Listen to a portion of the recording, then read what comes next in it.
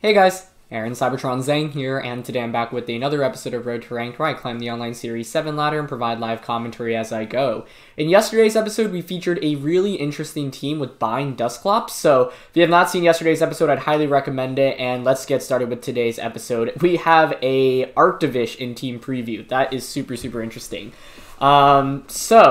By the way, this team was built by Nick Navarre, who also goes by Nails, and you can see a really detailed team report down in the description below. It's featured on another player's YouTube channel. He goes by Audi, and it's a really insightful team report, so please go check that out as well if you want more insight into how to play with this team. Okay. Arctovish, Slush Rush. Honestly, I have, not gone up against this Pokemon in so long. I really don't know what to expect. Huh. Okay, we're definitely not bringing Landorus here. I think Torkoal needs to come out given the matchup. What am I nervous about? I guess Spectrier? Grimmsnarl, Venusaur. Like, the classic Grimmsnarl, Venusaur, Dusclops seems okay here. Glastrier is pretty good in the back, but so is Torkoal in this one, I think.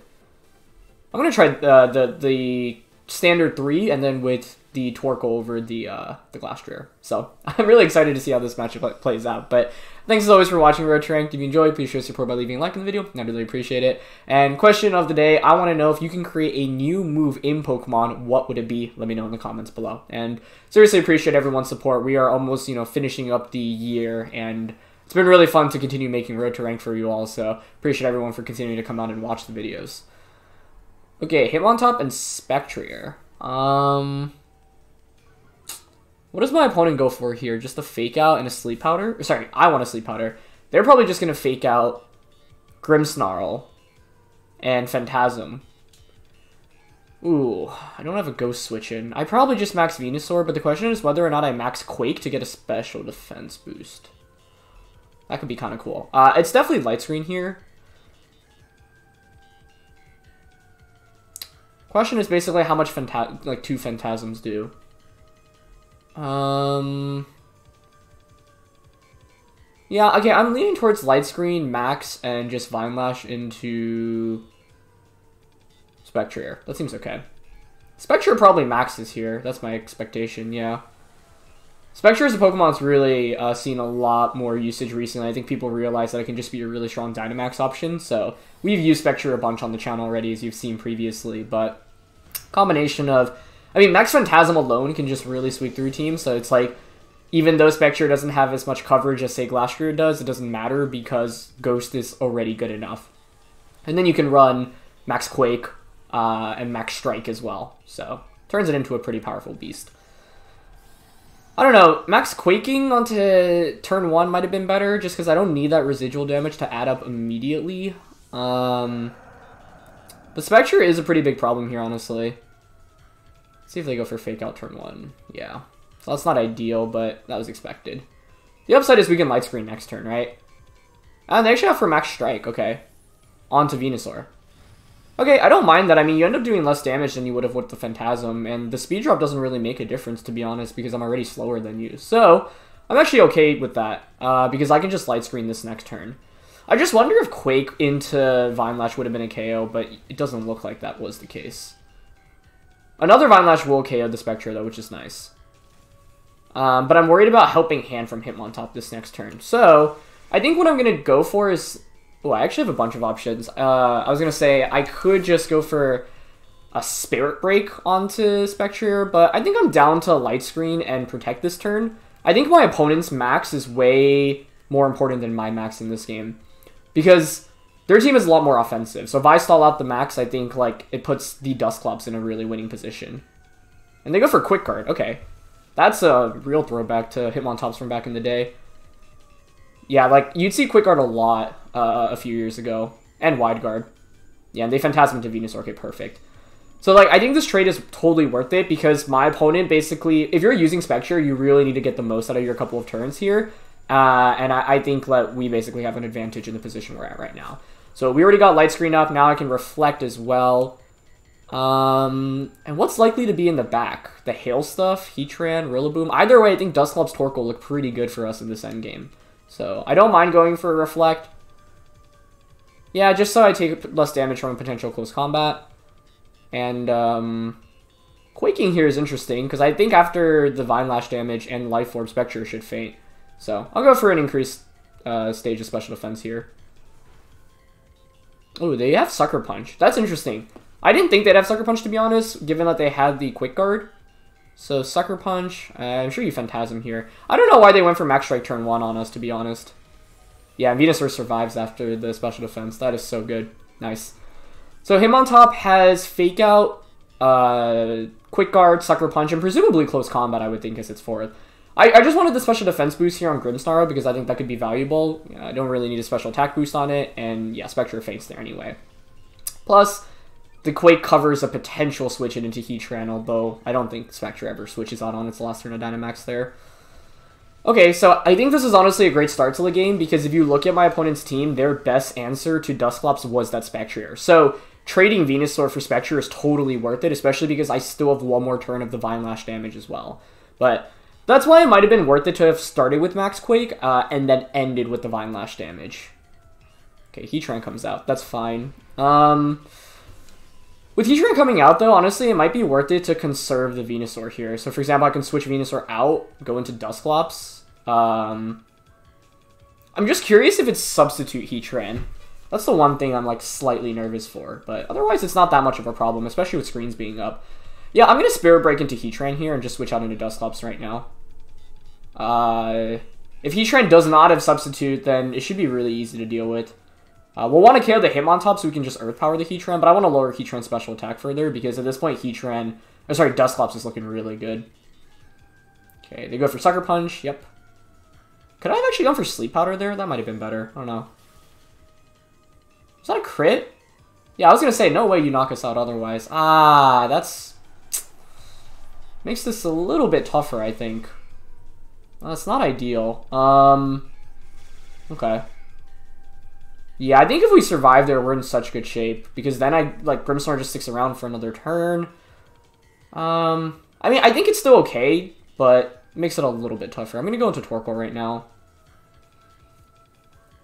Heatran have Flash Cannon, presumably Heat Wave, Earth Power protected. I really don't think it has sub, otherwise, I think last turn was a perfect time to go for a substitute, right? I can Trick Room now, though, right? Yeah, my opponent does not have very good anti-Trick Room stuff, so I think Protect Trick Room here is fine.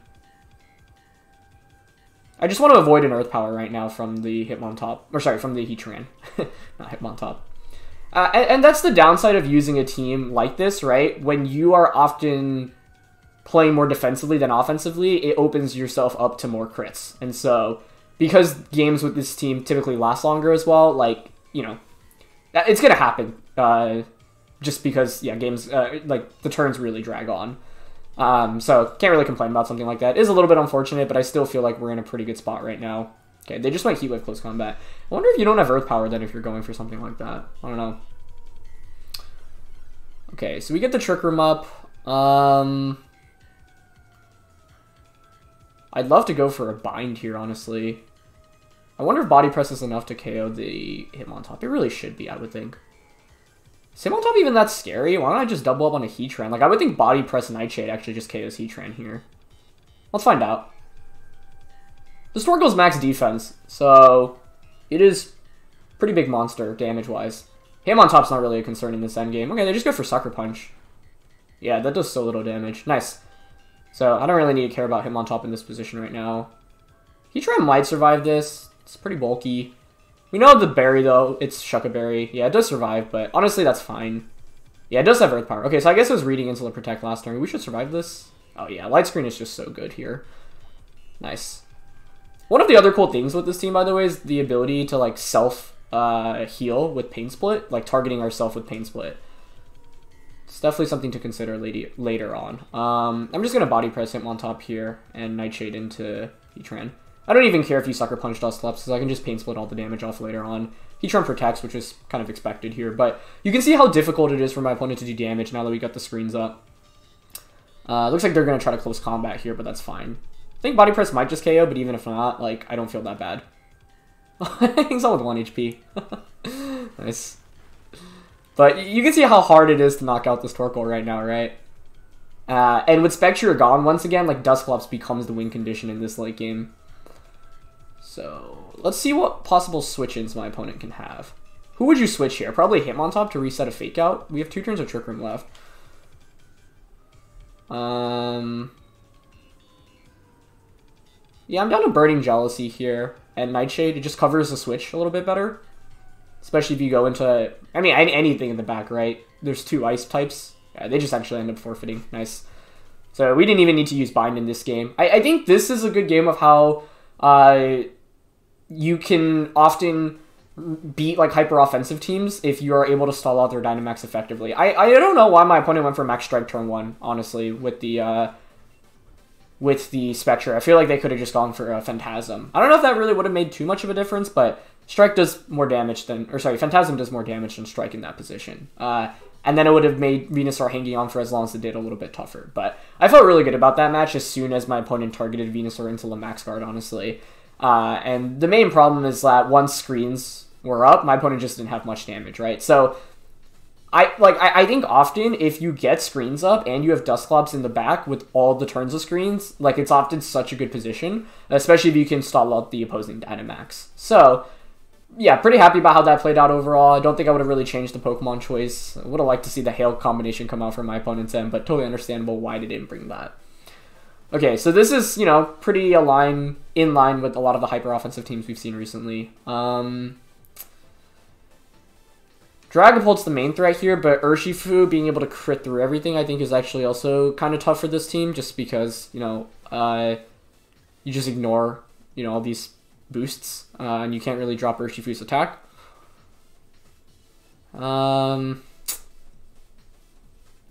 I think Clef plus Dragapult's a really scary lead here.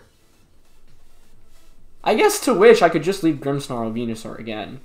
I mean, does the classic work here? Grimmsnarl Venusaur, Dusclops, Glastrier?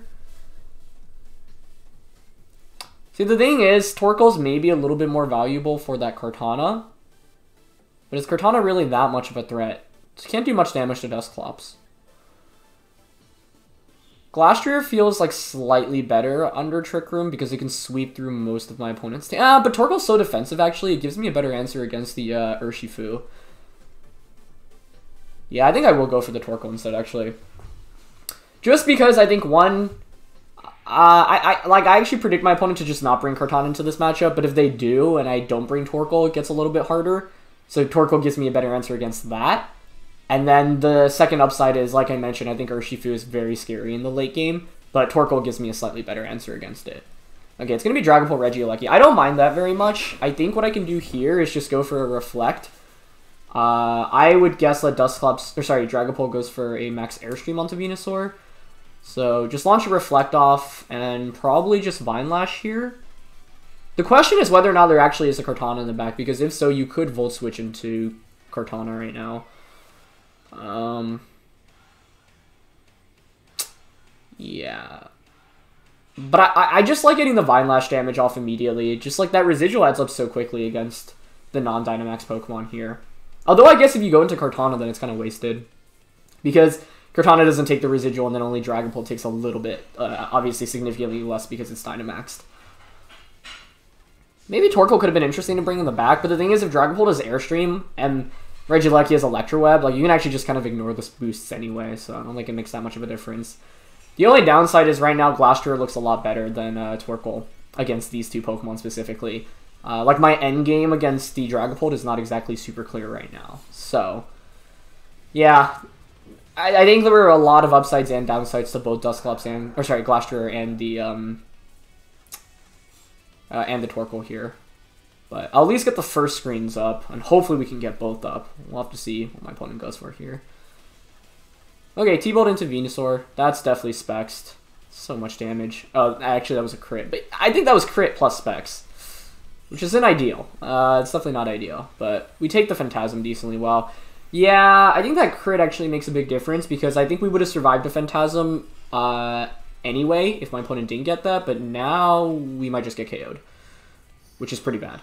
I get rid of Regieleki in one shot, which is good. I have Reflect up. And the thing is, once Dynamax is over, Dragapult is not really that big of a threat to Dusclops, right? So, it's basically a question of, once again, can we stall out the early Dynamax? And once again, I think this is we've gotten crit the last 2 games, right? And sure, maybe that seems unlucky, but that's just kind of how sometimes it works, right? If you're going after your opponent, like, it's just more likely for them to crit you, basically. Because they're attacking first. And you're going to basically see more attacks from them than you are going to against them because they can KO you first. Okay, that logic was not very good. I'll try to emphasize that point a little bit better in a bit. I can just go on a Torkoal here, actually, because that does give me a speed boost immediately. But I kind of want to max guard this turn and then go into Torkoal the last turn, I think. So, like, I'm down to... Okay, we know it's not weakness policy. I could see my opponent going for, like, a Helping Hand attack on a Grimmsnarl, but I doubt you have Steel Spike here, so we'll probably survive the turn. Honestly, I'm down to just Spirit Break here for a little bit of chip and max guard. I think, like, so few people just respect max guard on Venusaur, and so they always try to just force it, a knockout onto it immediately. Follow me. Okay, that's fine. Yeah, and then I think next turn we go Grimmsnarl out into Torkoal and then Ooze into Clefairy. Okay, they read into that. It's a good read. But, I don't mind. Like, Grimmsnarl doesn't... Actually, I was going to say it doesn't take much damage. That was a decent amount of damage, but I think it's still fine. Oh, but now the problem is, do I outspeed Dragapult after it gets the speed boost off? I'm not sure the answer to that is yes, actually. That could be a problem. That very well could be a problem. Pretty good damage on Spirit Break there, actually. A lot more than I expected. Okay, some more residual comes out. My opponent only has one more turn of Dynamax here, which is good. You should Phantasm into Venusaur. That's always the safest play. I'm pretty sure Dragapult outspeeds us now. It reaches, what, 13? Yeah. Yeah, so no, it should definitely outspeed us. Unless you're, like, not max speed at all for some reason. Okay, I don't even want to switch out into Torkoal then, because I think Torkoal is actually a pretty good late game win con here as well, so... I'm just Spirit Break into Clefairy, honestly. Actually, should I get Light Screen up here? Because I didn't set it up last turn. Fini might be in the back, and it could be valuable against that. Yeah, I'd rather Light Screen right now. And, I should have attacked with Venusaur there, I guess. I should have probably just switched out last turn, just to guarantee that I outspeed. Okay, Clefairy goes for Follow Me, that's fine. I'm sure you knock out Venusaur here, but... Now my opponent doesn't have Dynamax to play with anymore. What's Dragapult going to do after Dynamax is over? Not nearly as much damage. Yep, they correctly go for Phantasm on a Venusaur. No reason to Airstream there. Phantasm covers my entire team, especially with Grimmsnarl being out. So, it may have been better to switch into Torkoal and gone for Ooze last turn, but I totally foresaw a world in which Clefairy protected there, and then you just knock out Venusaur. And my opponent there did respect the max guard play, so props to them. It would have been really good, though, had I just switched into Torkoal and Oozed, I think, and it would put us in a really, really commanding position. But honestly, I still feel okay about the spot that we're in right now, so it's fine. I'm just going to go into Dusclops immediately. I guess the one thing to note about my late game damage output is I don't do very much into a Dragapult at all. But I have Reflect up. Dragapult... Okay, we know the items here, so Frisk doesn't really do much, but that's fine. The main thing is stalling out the Dynamax, right?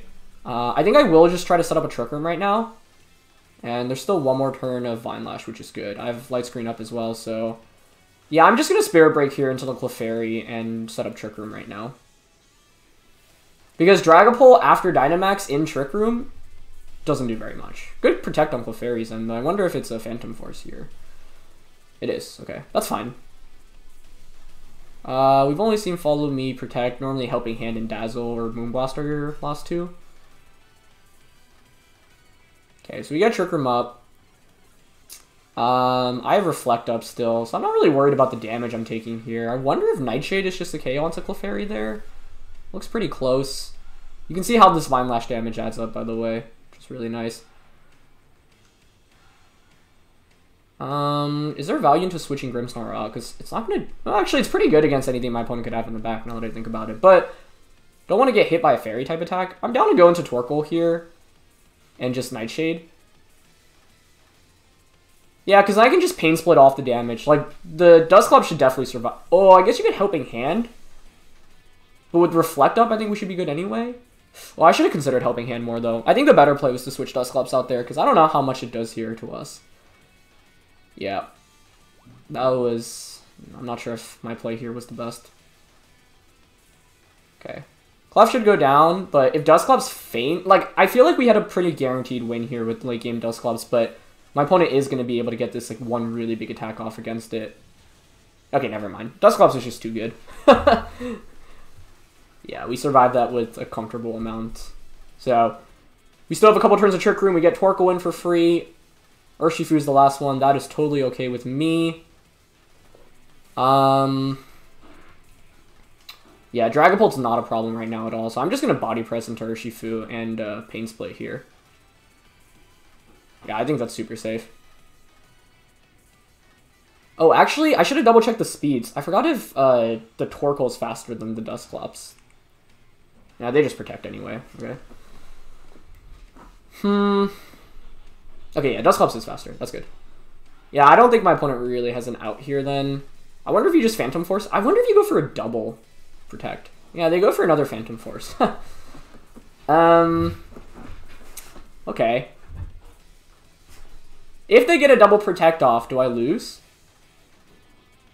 No, I think we're honestly still in a fine position. I can even self-Pain Split right now, actually. I think you have to go for a double protect here, actually. And try to KO Dusclops. Like, I just switched Dusclops into Grimmsnarl right now.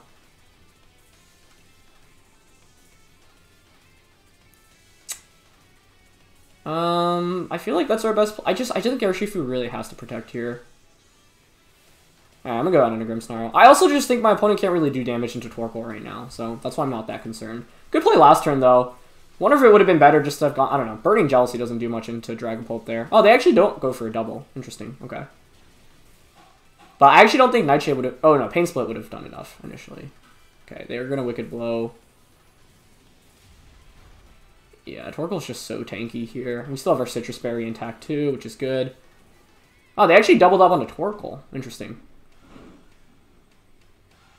Okay, well, it should be, what, a double protect now? Yeah. Nice plays by my opponent.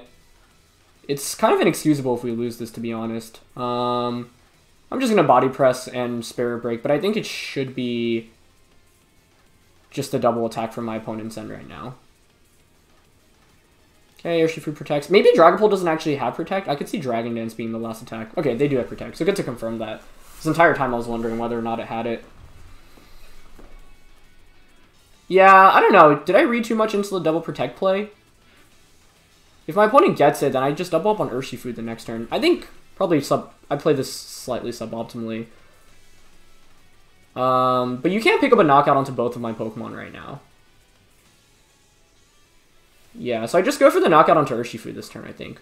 I'm just going to Body Press and Spirit Break. This was not the cleanest endgame, for sure. I definitely could have played this a little bit better, but I think we're still fine. Okay, they Phantom Force. Yeah, that's fine. And Wicked Blow. Yeah, I think we have the game won here because I have 3 attacks I can just knock out, and that doesn't even KO Torkoal, yeah. So we should be good here, but I do feel like I could have played this endgame a little bit cleaner. Like, as soon as Clefairy went down, I feel like this was pretty much a wrap, and I got Trick Room up, so my opponent played well to, like, kind of claw themselves back into it. But to be honest, I guess, like, this was the worst-case scenario, and even in the worst-case scenario, we still pretty much had it wrapped up, right? What if my opponent crit Phantom Force onto Torkoal, though? That may have been bad. Yeah, I don't even think you KO the Grimmsnarl here. I'm gonna just Yawn, Dragapult, and Reflect here. Well, does Grimmsnarl survive? I guess I don't know. I think it's always safer to Reflect here anyway. But Spirit Break would just ensure the game, I guess, if I just went for it. But no reason not to Reflect this turn. This ensures that we survive now against the Dragapult. We've seen Dragapult's moveset. Oh, they target Torkoal anyway. Okay. Yeah, so now it's over. So, yeah, I mean, like I said, I don't think this endgame was, like, the cleanest on my end, but at the end of the day, like, I wasn't that worried about Dragapult either way, so, yeah, I never felt like we were honestly in immediate danger. So, now we can just go for a... do I want to Trick? Yeah, it's best to Trick Room here. I mean, the Dragapult literally cannot do enough damage to everything to win this game, so it's pretty much wrapped. But I'm going to Trick Room here. I think Dragapult probably Phantom Forces, yeah. So, like, now I guess my opponent could actually win off a triple Protect. Because I'm sure you're going into Dusclops here. But what was I worried about? Actually, Dragapult can't do damage in a Grimmsnarl, so it doesn't matter if they get a triple protect, actually. They also just faint from their life orb damage beforehand anyway. But I can respect my opponent for fighting this one till the very end. Like, I think they played really well after the early game. And even played well in the early game. But I think we just have a really good team matchup here. Like, this team loves going up against hyper-offensive stuff if you can weather the storm in the first couple turns. So, yeah. You can go for a triple protect. Even if you get it, though, Dragapult I don't think can knock out Grimmsnarl, and then Grimmsnarl should survive a Fly, Phantom Force, or whatever Dragon-type attack you have. So, yeah. Like I said, not the cleanest endgame here, but... like, the reason I played the way I did was because I want to cover for all my options, and I think if that Urshifu does go for a double protect and gets it, this game gets a lot uglier. Especially if you are targeting the Dusclops slot. Maybe it's not that bad, though. I don't know. Then what happens? I just bring in my Grimmsnarl. And then I can just knock out the Urshifu slot the next turn. I think it was fine to cover for a double protect option, because I honestly thought that was my opponent's best play. So, I don't know if they one-up me and they just like read into me expecting them to go for the double. But if so, well done. That's a Slurpuff. Wow, okay. Well, Zapdos, Metagross, Lele, that's a real throwback to VGC 18 right now. So Slurpuff Lele is probably the thing I'm most worried about here, actually. And it's actually a pretty big problem. Man, I kind of want to lead Landorus here. Because Slurpuff Lele kind of eats Grimmsnarl Venusaur up. And that's not good. The problem with Landorus here is that I think Porygon is really tough. I could also just try to Dynamax Glastrier under Trick Room. Yeah. That's not a terrible option, actually. But if I'm trying to go with Dusclops, what would I lead? Grimmsnarl Dusclops, and then Torkoal Glastrier. But, like, you could just taunt me is the problem here, right? That's what I'm worried about. If you're my opponent, you have to cover for the Torkoal Venusaur lead, just because that's always, like, the most threatening thing, combination on this team. I honestly expect Lele Slurpuff. Maybe it's Landorus Dusclops then. Yeah, Grimmsnarl doesn't feel that good here. Just because it's so weak to Tapu Lele and the Slurpuff. Alright, let's see. Yeah, I mean, I'm still thinking about that last game. Should I have just doubled up onto Urshifu? I don't know. I mean, like I said, the worst case pretty much happened. Like, my opponent played perfectly, and even with playing perfectly in that endgame, we still had it wrapped up, which makes me feel like what we did there was fine, but I don't know. Okay, it's going to be a Lele Slurpuff, like I said. That was expected. Huh. You know what I want to do? I think I bind here.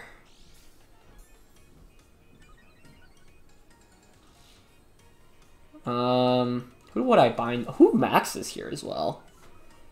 Actually, maybe I should have had Grimmsnarl in the back just as a switch-in. Ooh, your specs. That's actually really good to know, because that means Lele is not maxing. Is definitely not maxing. Oh, are you fake tears? I think it's going to be fake tears. Oh, that's actually a really big problem. You could just fake tear Psychic Dusclops right now. That's a big problem. I think I have to read into that, actually. I'm going to Dynamax. I'm just going to Quake into the Lele and then switch Dusclops out into... I guess I'd rather give up Torkoal here. Oh, shoot. How would I have beaten this lead otherwise? I guess Venusaur Torkoal could have worked, because I could just max Venusaur in front of this. Wait, does Slurpuff have After You, though? It does, right? I actually don't remember. We used Slurpuff, like, months ago. I'm actually double-checking its moveset right now, because... I don't know. It's a really interesting Pokemon. I haven't seen Lele much either here, so it's neat to see that combination. Yeah, it does have After You, okay. Glad to know that I remember that correctly. So then the problem if I lead Torkoal Venusaur is you can just After You target Venusaur, and Venusaur gets dunked on turn 1, which isn't good. Yeah, there's fake tears. Yep. Okay, good. It feels so bad sacrificing a Pokemon like that, but I think I had to go for that. This is why, like I said, though, I should have brought Grimmsnarl. If I had Grimmsnarl in the back here, I could have switched in turn 1, taken no damage, gotten a special defense boost on it, and gotten a KO on the opposing end. And then I can just set up screens the subsequent turn with the Grimmsnarl. That didn't KO? Oh, no. How bulky is that? How do you survive that? What? Oh, brother. That's really bad. I can't believe it survived. Wow.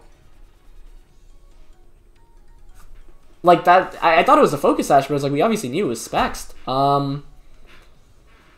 Oh, that's not ideal. That is definitely not ideal. I mean, the safe play here is to protect Glastrier, right? But I think protect Glastrier is so obvious. The question is, am I far behind enough in this game that I have to make a big play?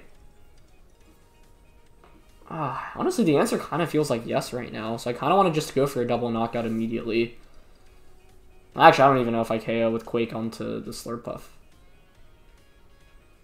Actually, if I Rockfall, Lele goes... Yeah, I can double up here. I'm going to make the read my opponent tries to protect. Reads into me protecting Glastrier. Yeah, okay. Oh, they didn't fake tears, which is the main thing here. Oh, I guess maybe we still get one shot anyway? Okay, we don't get one shot. But we get Yawn, and that's not good either. I think, yeah, this is probably a loss at this point, especially with Yawn coming out as well. Oh, that is so bulky. I don't even think I KO here. Lele hanging on after turn 1 was a disaster, though. I really didn't think he'd survive a Max Quake there. I'm kind of shocked, to be honest. Okay, let's see if Icicle Crash does enough damage to finish it off here. Nice, okay. I still think we lose, though. Yeah, I just don't have enough damage in this endgame, and I don't have screens up to protect the Grimmsnarl either. Wow. I want to do that calc on Lele after this game, because I really did not think it would survive there. That's cool, though. Slurpuff Lele was really good here. I was not prepared for it. It's so tough to bring Grimmsnarl into that kind of matchup. And I should have seen Fake Tears coming, too. That was my bad. Okay, it's Porygon 2 and Metagross. That actually is kind of interesting. I can win if I just knock out Porygon here, right? But if you're my opponent, what do? You just Dynamax Metagross, you Steel Spike into Glastrier, and, I don't know, Ice Beam?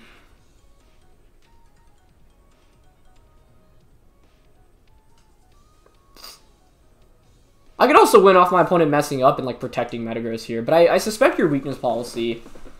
Does that mean I have to go for a crit? I don't even know if crit Max Quick KOs. Should I switch out into Dusclops here? I honestly think the most realistic shot of us winning is Metagross actually protecting here, and I just double up onto Porygon for a KO, and like my opponent throws it there. But if you're my opponent, I think you pretty much have this locked up if you Dynamax Steel Spike the Glastrier. Yeah. I just can't believe Lele hung on. Because if Lele goes down turn 1, you don't get a really powerful attack onto Glastrier turn 2. Unless you bring a Metagross. If you bring a Metagross, you risk getting hit by a Max Quake. Yeah, no Max Guard. Good play. Unless they Steel Spike Landorus now for some reason. But like I said, I think you have this wrapped if you just Steel Spike Metagross. Or, Glastrier. Mixing up all my Pokemon names here. Steel Spike comes out. Yeah, well played. Well played. Okay, this game's pretty much over. I am really curious about that calc onto Lele, because I really did not think there was a chance it would survive that. Lele's defense is just not that amazing. Dynamax, Max Quake. So if you're max HP 0 defense, Max Quake does 95 to 112%. I guess it could be max HP, max defense. That's just so unlikely though. Lele really likes special attack investment. So, yeah. That is super interesting. It had to have been such a bulky Tapu Lele there. And it was weakness policy here in the end.